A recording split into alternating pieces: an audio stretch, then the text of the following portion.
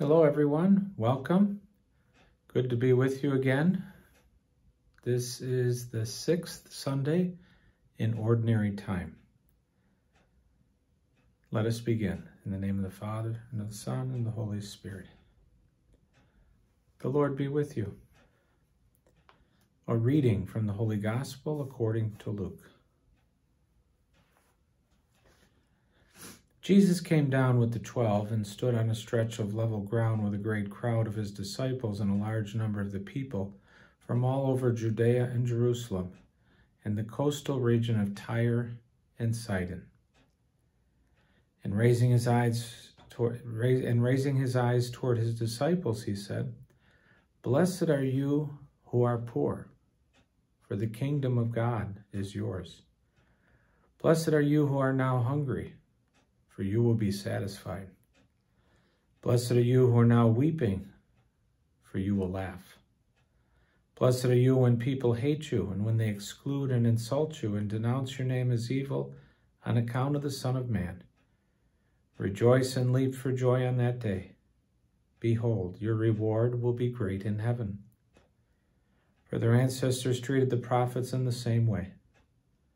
But woe to you who are rich, for you have received your consolation. Woe to you who are filled now, for you will be hungry. Woe to you who laugh now, for you will grieve and weep. Woe to you when all speak well of you, for their ancestors treated the false prophets in this way." The Gospel of the Lord.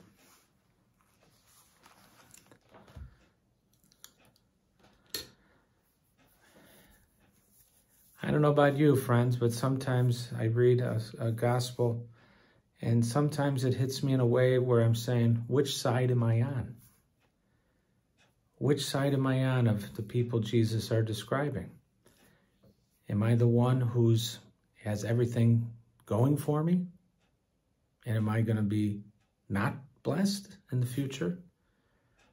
Or am I the one that maybe is having struggles? Or maybe not feeling that I fit in, but I'll be blessed in heaven. One thing I do know, every one of us is loved by God in a way that we will never truly understand. Friends, how are you being loved by God? How are you in your life right now understanding that God is with you, that God will never, ever let you go? He will never abandon you. See, we will abandon him. We could abandon him. Sometimes we might abandon him. But he will never abandon us.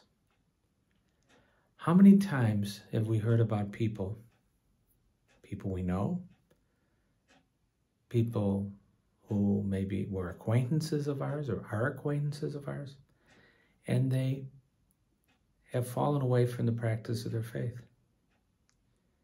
because they're feeling that Jesus is not a part of their life, that Jesus is not taking care of them, that Jesus is not blessing them, that Jesus is causing negative things to happen in their lives.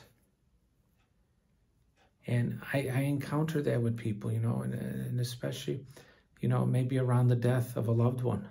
Well, God, if you were with me, why did you allow this? And you know what? I have tough time answering that because I wonder, why do these things happen? But all I do know is this: we're born, we live, we die. And Jesus in today's gospel talks about those who seem to have the short end of the stick. They're going to be blessed. And those who seem to have everything, they're not going to be, because they have everything they need now. And where I struggle with this, does that mean I have to be poor? Does that mean I have to be miserable? What if I have the good things of life? Can I have both? Can I still love God? Can I still attain heaven? And so, friends, this gospel is a challenge. And I think the best way we can assure that one day we will be with God is that we will live faithfully now. Don't give up. When things don't go our way, it's not God coming to get us. When a loved one dies, we're not being punished. That person's not being punished. When things do go well, do we keep Jesus a part of it? Do we thank him? Do we help others? Or is it all about ourselves? I was at a funeral this week, and the homilist, the priest, he said something that I've never quite heard this way. And he said, when we're born, we come into the world crying. And we're the only ones crying because we've left the comfort and the safety of our mother's womb. But everyone else is happy, and they're rejoicing that a new life has come. When we die, we are the only ones who are not crying. Everyone else is crying, but we're not crying because we've attained what we've hoped for and lived for. Eternal joy and happiness with God. And I thought it was an interesting way to look at life. And so, friends, as we again look at this gospel, where Jesus says, blessed are those who suffer, blessed are those who are crying, blessed are those who are hungry. They will be filled. We know that, we believe that. But if we do have the good things of life, and if we are being satisfied, let's not think that we can't attain heaven, but let's be very grateful for all that we've been given. And so, please reread the gospel and see what it says to you.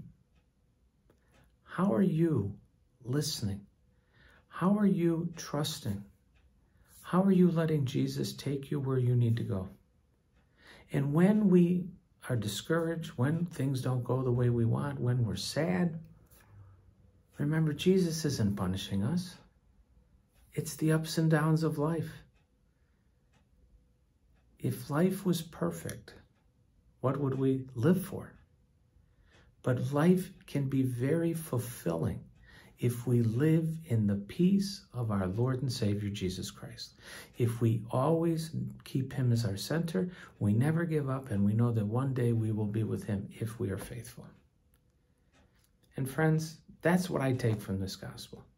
How am I being faithful? How am I saying yes? When things are going well, how am I being the best I can be in helping others? When things aren't going well, how am I not running away from God, but rather running towards God? And know that we are loved. We will never be abandoned by God. We may walk away from him, but he will never walk away from us.